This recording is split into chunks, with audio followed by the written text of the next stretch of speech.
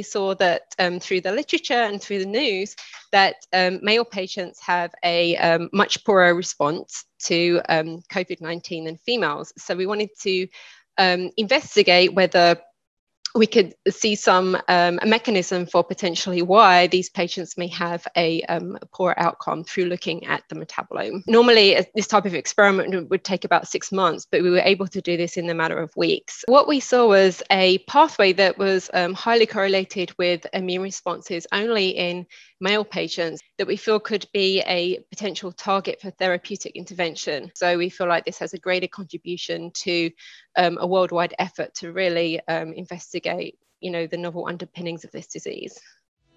Help top public health experts immediately respond to COVID-19. Donate to the Rapid Response Fund today at publichealth.yale.edu.